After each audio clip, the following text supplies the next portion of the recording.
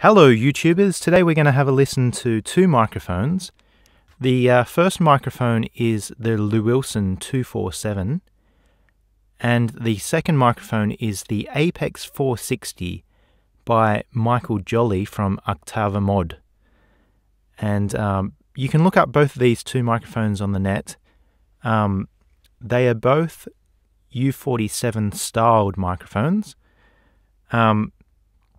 The signal chain that I'll be using today is the 4710 by Universal Audio, and I have the preamp set to transistor, and both the input and output stages are set to about 6. And they're going from that straight into the Mbox 3 Pro. I'm not using any compression on this recording. Even though the 4710 has compression, it is not on. So this is straight from the preamp to the Mbox 3. The LeWilson 247 microphone, which is a beautiful microphone, both in looks and in sound, was used for the Figaro Faux project for the voiceover work. Go and Google it. It's a very funny project. And it was used here at the studio. And I was so inspired that I decided to purchase one. And I'm very happy that I did.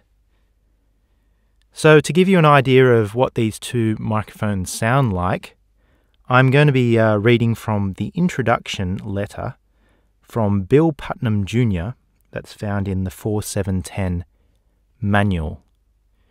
So here we go, the introduction letter. A letter from Bill Putnam Jr. Thank you for purchasing the 4710 4-channel tone blending mic preamplifier, Universal Audio's new analog plus digital hybrid product.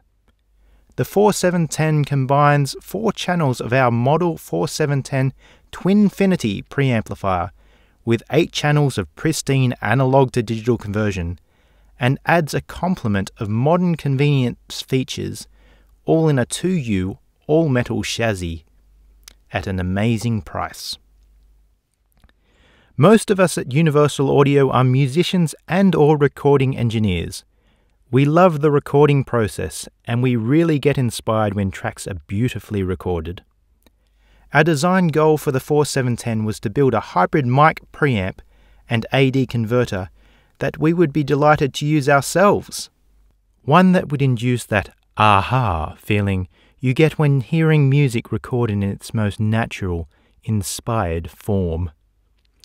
Developing the Model 4710, as well as Universal Audio's entire line of quality audio products designed to meet the needs of the modern recording studio while retaining the character of classic vintage equipment, has been a very special experience for me and all who have been involved. While on the surface, the rebuilding of the UA has been a business endeavour, it's really been so much more than that. In equal parts a sentimental and technical adventure. We thank you, and we thank my father, Bill Putnam. Sincerely, Bill Putnam Jr. So there we have it. We have the two microphones, the LeWilson 247 and the Apex 4710. And both of these microphones are set on cardioid pattern, and as mentioned before, both of these microphones are going into the Universal Audio 4710 preamplifier with no compression, recorded at 96K 24 into Pro Tools via the Mbox 3 Pro. So there's the comparison.